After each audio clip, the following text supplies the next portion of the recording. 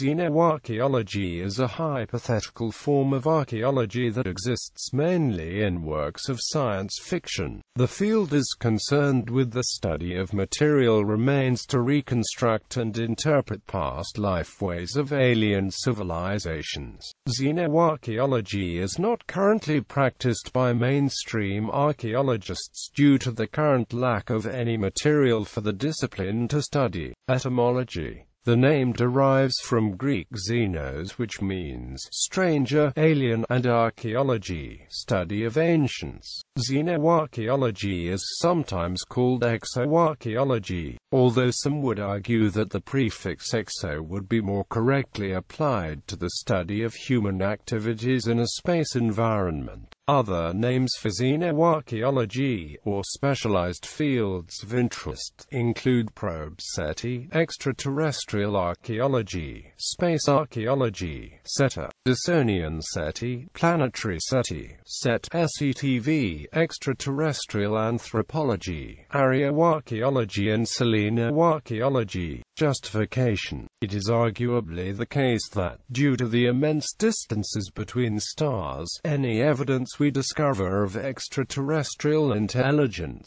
whether it be an artifact or an electromagnetic signal, may come from a long-vanished civilization. Thus, the entire SETI project can be seen as a form of archaeology. Additionally, due to the extreme age of the universe, there may be a reasonable expectation for astrobiology research to produce evidence of extinct alien life prior to the discovery of alien life itself. The study of alien cultures might offer us glimpses into our own species' past or future development. Vicky Walsh argued for the existence of exo-artifacts using the principle of mediocrity and the Drake equation. She proposed that a theoretical and speculative field of archaeology be established in order to test outlandish claims, and to prepare for a time when undeniably extraterrestrial artifacts needed to be analyzed. If it is possible to construct an abstract archaeology that can be tested and refined on Earth and then applied to areas beyond our planet, then the claims for ETI remains on the Moon and Mars may really be evaluated in light of established archaeological theory and analysis. Ben McGee similarly proposed the creation of a set of interdisciplinary, proactive xenoarchaeological guidelines, arguing that identifying suspected artifacts of astrobiology is all that is required to justify establishing a methodology for xenoarchaeology. He emphasized the necessity of proactive xenoarchaeological work in order to avoid future bias, mischaracterization, and information mismanagement, and he cites three scenarios under which such a methodology, a set of guidelines, would be useful. Those being remote sensing of a potential xenoarchaeological artifact, encountering an artifact during human exploration, and terrestrial interception of an artifact. Greg Fewer has argued that archaeological techniques should be used to evaluate alleged UFO landing at crash sites, such as Roswell. History. The origins of the field have been traced to theories about a hypothetical Martian civilization based on observations of what were perceived as canals on Mars. These theories, of which Percival Lowell was the most famous exponent, were apparently inspired by a mistranslation of a quote by Giovanni Schiaparelli. The 1997 Theoretical Archaeology Group Conference featured a session on archaeology and science fiction. The 2004 annual meeting of the American Anthropological Association featured a session Anthropology, Archaeology and Interstellar Communication. Planetary SETI. Planetary SETI is concerned with the search for extraterrestrial structures on the surface of bodies in the solar system. Claims for evidence of extraterrestrial artifacts can be divided into three groups: the Moon, Mars, and the other planets and the satellites. Examples of sites of interest include the bridge sighted in the Mare Crisium in 1953, and the Pleycuspids, an unusual arrangement of 7 spots spire-like objects of varying heights at the western edge of the Mare Tranquillitatis, photographed by In Lunar Orbiter 2 on November 20, 1966. In 2006, Ian Crawford proposed that a search for alien artifacts be conducted on the Moon. Percival Lowell's mistaken identification of Martian canals was an early attempt to detect and study an alien culture from its supposed physical remains. More recently, there was interest in the supposed face on Mars. The Society for Planetary SETI Research is a loose organization of researchers interested in this field. The organization does not endorse any particular conclusions drawn by its members on particular sites. Probe SETI, or SETA. A great deal of research and writing has been done, and some searches conducted for extraterrestrial probes in the Solar System. This followed the work of Ronald N. Bracewell, Robert Freitas, Christopher Rose and Gregory Wright have argued that interstellar probes can be a more energy-efficient means of communication than electromagnetic broadcasts. If so, a solar-centric search for extraterrestrial artifacts would seem to be favored over the more traditional radio or optical searches.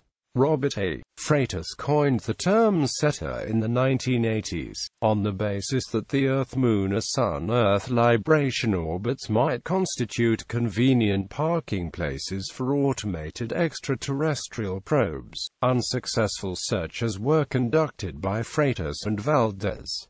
Dysonian SETI. In a 1960 paper, Freeman Dyson proposed the idea of a Dyson sphere, a type of extraterrestrial artifact able to be searched for and studied at interstellar distances. Following the paper, several searches have been conducted. In a 2005 paper, Luke Arnold proposed a means of detecting smaller, though still megascale, artifacts from the distinctive transit light curve signature. Fringe theories. A subculture of enthusiasts studies purported structures on the Moon or Mars. These controversial structures are not accepted as more than natural features by most scientists. Examples of the pareidolia phenomenon, paleocontact or ancient astronaut theories, espoused by Eric van Daniken and others, are further examples of fringe theories. These claim that the Earth was visited in prehistoric times by extraterrestrial beings.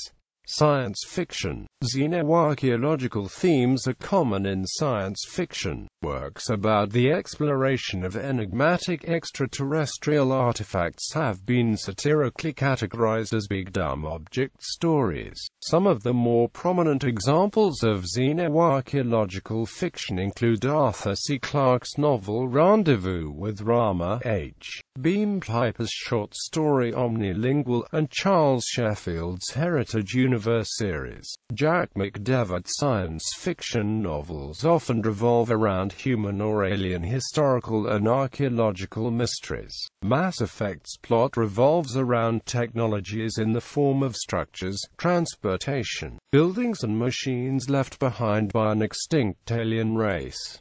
The primary setting of Halo Combat Evolved takes place on a massive structure created by an ancient, extinct alien super race. These structures feature prominently in the sequels Halo 2, Halo 3, and Halo 4. In the video game Borderlands, and its sequel, Borderlands 2, the Atlas Corporation started mining the planet Pandora after finding evidence of an ancient material called iridium. This material was supposedly created by extraterrestrial creatures or is a natural product of long-term planetary production. Novels Gateway by Fred Pohl.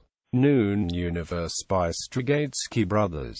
2001, A Space Odyssey by Arthur C. Clarke. Rendezvous with Rama by Arthur C. Clarke. Wasteland of Flint by Thomas Harlan. House of Reeds by Thomas Harlan. The Season of Passage by Christopher Pike. Broken Angels by Richard Morgan. Strata by Terry Pratchett. Revelation Space by Alistair Reynolds. Grass by Sherry S. Tepper. The Voyage of the Space Beagle by A. E. Van Vogt. The Engines of God by Jack McDevitt. The Hercules text by Jack McDevitt. The Novels in the Heritage Universe by Charles Sheffield. The Past of Forever by Juanita Coulson. Saga of Seven Sons by Kevin J. Anderson. Heritage Trilogy by Ian Douglas. Ringworld by Larry Niven. The Gear Trilogy by John Varley. Short Stories Omnilingual by H. Beam Piper. The Sentinel by Arthur C. Clarke. At the Mountains of Madness by H. P. Lovecraft. The Vaults of Yovombus by Clark Ashton Smith. Computer and Video Games Sid Meier's Alpha Centauri. Alien Legacy. Star Trek: A Final Unity. Rama, Freelancer, Free Space, Wing Commander, Privateer, The Dig, Doom 3, Halo series, Mass Effect. Mysteries related to an extinct race known as the Protheans figure prominently in the plot, and one of the characters you get in your party is a xenoarchaeologist. Also, it's a profitable business, giving rise to various paleotechnological companies recovering functioning devices, which are often superior to indigenous technology of the 22nd century. Civilization, Call to Power. Star Wars, Knights of the Old Republic, Resistance, StarCraft, Aliens vs. Predator, Aliens vs. Predator, Dead Space, Borderlands, Metal Fatigue, Marathon 2, Durandal, The Lacuna Expanse. There are many buildings that were left behind on hundreds of thousands of planets by a mysterious species known only as the Great Race. Movies: Alien, Stargate, Doom, Indiana Jones and the Kingdom of the Crystal Skull, Alien vs. Predator, Prometheus. Destination Outer Space features a robot that visited Earth over 2,000 years ago. Television: Babylon 5, Star Trek, Stargate, Doctor Who, Stargate SG-1 and its spin-off Stargate Atlantis.